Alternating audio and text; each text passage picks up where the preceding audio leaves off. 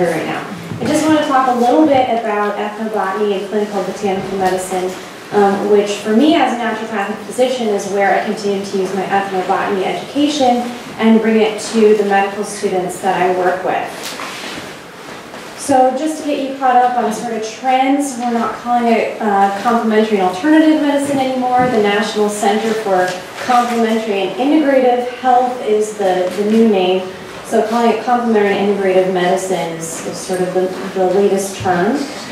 This study on the graph on the left shows the use, they're still calling it CAM in this, use of CAM by age category.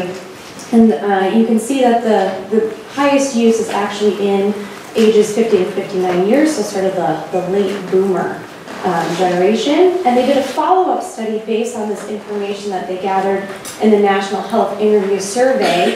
They did a partnership with NIH and AARP to see whether people were reporting CAM use or CIH use to their doctors. And this actually showed that only a third of people were reporting use to their doctors. And this is out of all study participants. When they looked at people who actually used types of alternative medicine, and they included everything from a vegan or vegetarian diet to chiropractic to acupuncture to more esoteric things as you go. But in people who actually did use that, only 42% of those people were reporting its use to their doctors. So there's kind of a disconnect. When I'm talking about doctors, these are people going to their primary care ND or DO physicians. So a lot of the use is not getting reported. There's also been some changes in the rates of use of herbal medicines. These are the top 10. So fish oil, you can see there's still a higher rate of use, and that trend is firmly upward, while others have dropped off or stayed level. Overall, there's still about an 18% prevalence in the use of non-mineral and non-vitamin dietary supplements. But with the population continuing to grow between 2002 and 2012 when these numbers were gathered, that still is an increased use of natural products. Even though things are relatively stable, population continues to go up and so does use. So there's an increased demand for natural products, and there are more integrative and complementary practitioners who are coming onto the scene in a response to people's increased demand. There are a lot more people practicing this style of medicine where they're incorporating herbs as well as supplements and other types of, we call them modalities, just different types of treatments. So naturopathic medicine is my specialty. So really a primary care type of medicine is how we're all taught as generalists. That's how we teach our students to come out to be ready to practice in a similar style to a family medicine doctor, using evidence-based medicine, using traditional approaches such as hydrotherapy. We learn counseling. Some people may do extra education, acupuncture, and that kind of thing. But botanical medicine is our firmest foundation. When they surveyed naturopathic physicians, 50% of them were using botanical medicine when they looked at just by numbers of visits. So 50% of all visits included botanical medicine prescribing. So as you can see, we are introduced in the blue states, and then the green states are where we're made. No. So this is the licensed and regulated states. We have 17 licensed states, then Puerto Rico and the U.S. Virgin Islands, and Washington, D.C., and then 5 provinces, here just rated from BC to Ontario, and then active legislation in the green states to push for licensure. So the idea of licensure is that anybody who qualifies for a license has passed a national licensing examination. That national license exam includes over 10% in botanical medicine prescribing. So knowing actions, indications, contraindications, interactions between herbs and drugs, between herbs and nutrients, and a whole host of other content that's part of that exam. So part of the education that the students receive, right now we have what's been termed an integrated curriculum. Integrative is everywhere. It's a case-based curriculum used at most U.S. medical schools where they're incorporating botanical medicine prescribing into basic understandings of various diseases and conditions. So it's really fully integrated. And then they have a separate track of 5 lab courses over the course of 2 or 3 years, depending on the program, where they have just devoted lab time to creating botanical medicines and creating botanical formulas. These are some of our Bastyr students hard at work in our dispensary and then also in our herb lab.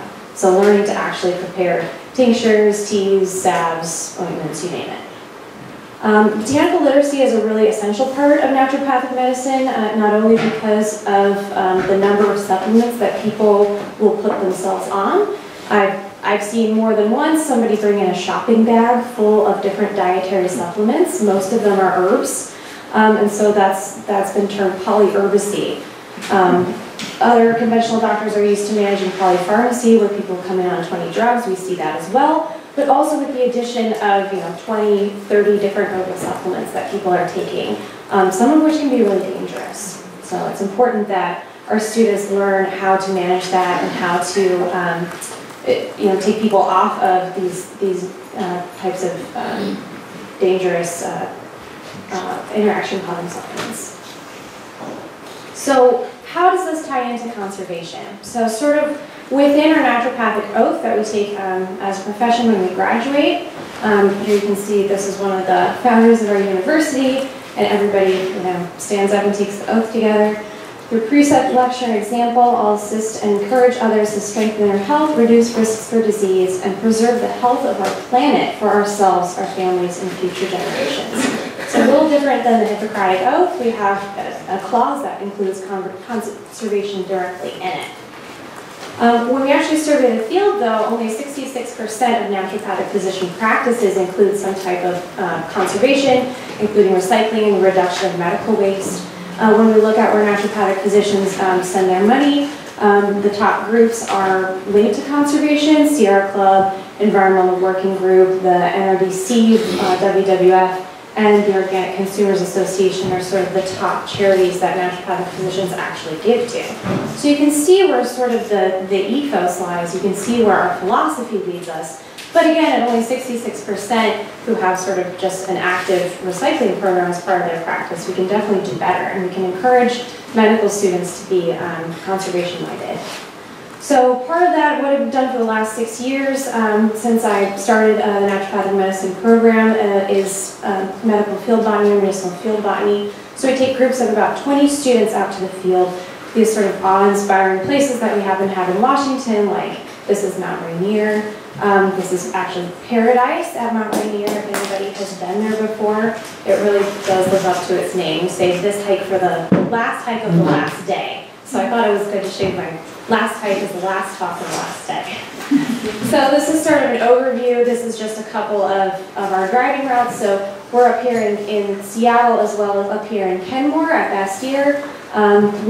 This is a Rainier down here, so you can see it's about a 4-hour drive from where we are. We also do sort of this grand loop through the Central Cascades, over Stevens Pass, and then down to Yakima to sort of the dry side of the desert. So we're crossing a number of biomes. We also go across to the Olympic Peninsula, where there's another set of alpine biomes, wetlands, that sort of thing. We try to cover sort of the major sites in the state. The students learn about species associations, so marmot, this kind of species associations, just, being able to see old growth forests, these really grand cedars that they have.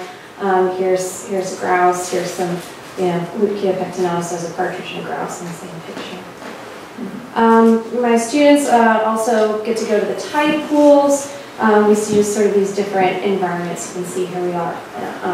This is up climbing at Paradise.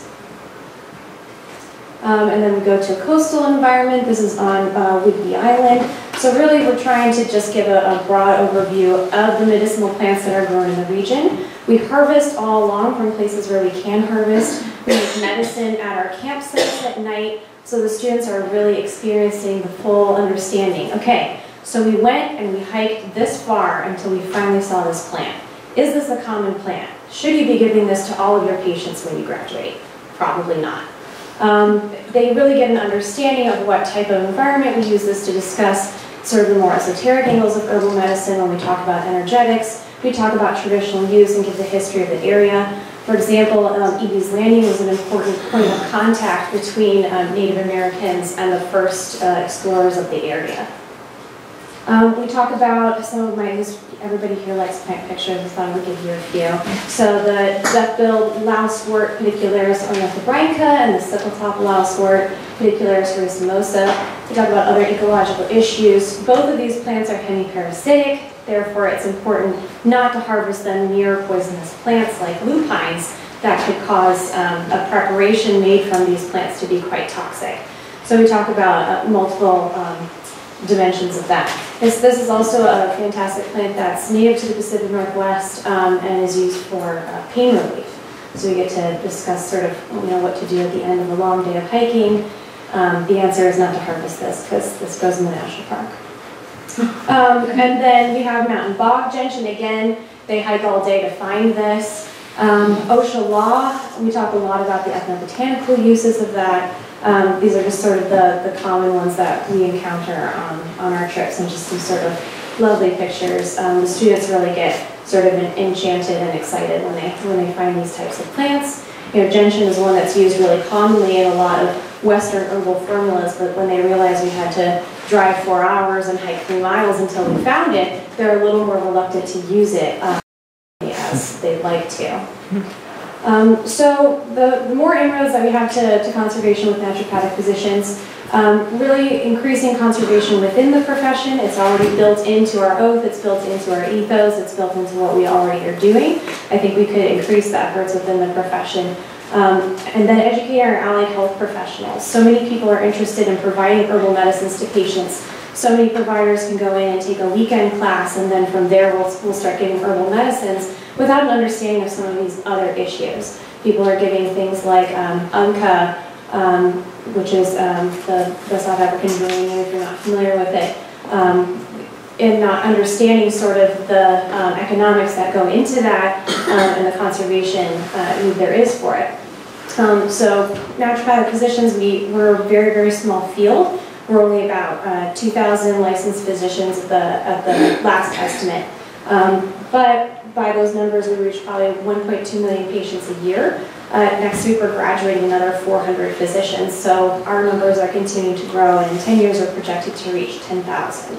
At that point, it's going to be a much larger reach and a much greater chance to educate consumers. Because as Steve pointed out, it's really buyer beware when it comes to supplements, knowing what's safe, knowing what's sustainable, and knowing what makes sense with what your health concern actually is. And then lastly, just a plug for vitamin N. N is for nature.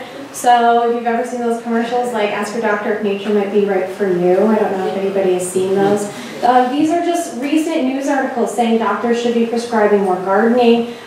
Forest bathing is the new yoga. So, getting more exposure to nature shows that it reduces stress levels. It increases, feelings of well-being and happiness. So it's sort of an emerging area. And just the other day, I wrote on a prescription pad for someone to go walk barefoot in the grass because she felt she couldn't give herself permission to. So it's a really it's a different way to go about, a day in a doctor's office. I just want to put a plug in for that. I just wanted to acknowledge the people who have helped me so far. And there's my little dog, so that's the end.